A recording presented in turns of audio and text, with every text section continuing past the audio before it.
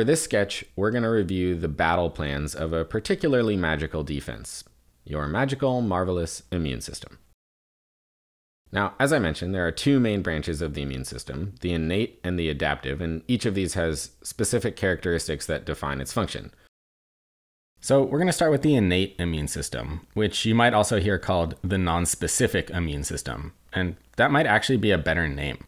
The innate immune system is evolutionarily older, and more importantly, it's always present in the body. It's always turned on and ready to attack. And so we've symbolized it with this table that's just built into the war room here. That table never goes away. It's always there, ready for battle planning. Now contrast that to our little adaptable folding table. That's our symbol for the adaptive immune system, and we'll come back to that a little later.